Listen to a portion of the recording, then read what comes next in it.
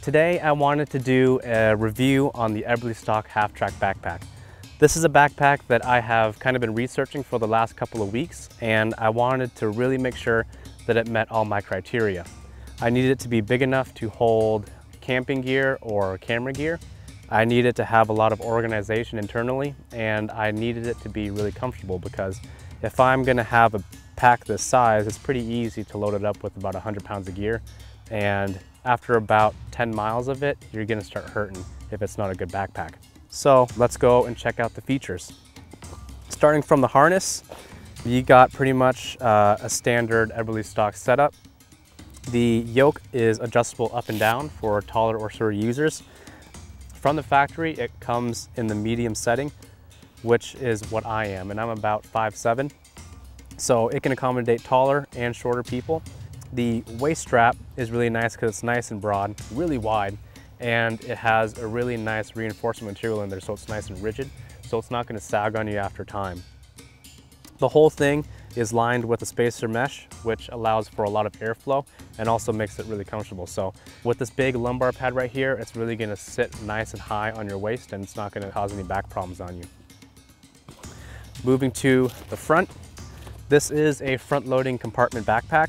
The panel on the front has MOLLE webbing on it, and it is 5 wide and 6 tall. This part is also a flap, so if you wanted to put rain gear or ammunition, anything like that, you can put it in there. Has a small place to put your flag or your rank insignia. Let's go ahead and unzip this thing. And it also has it on the inside as well, so internal organization is all covered just by that alone.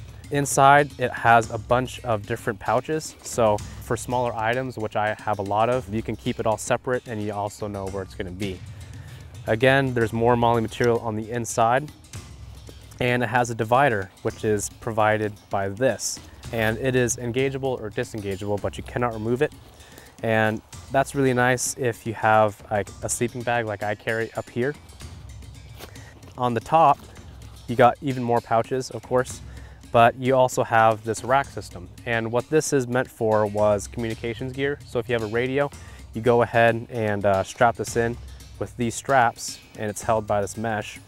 And it has 2 antenna ports, so you can route your antenna through the top. So all this is really cool, and I have a video that I already made, or I'm going to make, that has pretty much all the gear that I've put in here. So you can kind of get an idea of how big and how much gear you can actually put into this bag. Let's go ahead and zipper it up.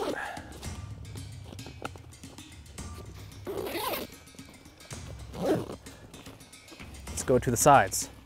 Each side is symmetrical, so I'm just going to show you one side.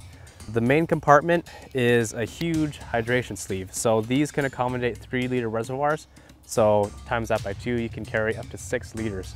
But if you don't want to use the reservoir in this main sleeve, you can go ahead and put it into the tunnel, which is provided right behind it.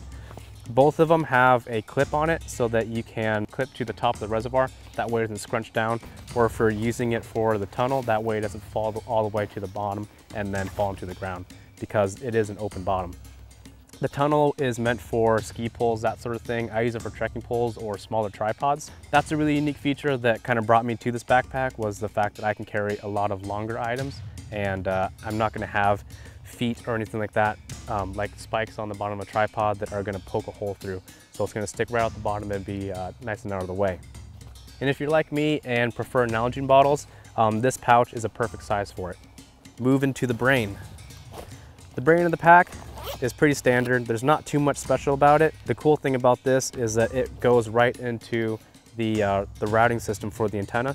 So you can also use it for an iPod and then route headphones through it and then listen to your tunes that way. On the bottom, last but not least, oh, you got some more MOLLE on the bottom. And the last but not least, you have a rain fly. This rain fly fits the backpack perfectly and is kind of shaped to it. And the cool thing about this is that it is removable. So if you damage it, if you get it burnt or anything like that, if you get a hole cut in it, you can go ahead and replace it easy. And this is really cool because I have a backpack that has it sewn in, and I burnt a big hole through it, and kind of out of luck, you got to sew it in, kind of a pain. But this, it's clipped in there, so it's attached, it's not going to get lost, but you can remove it anytime you want to.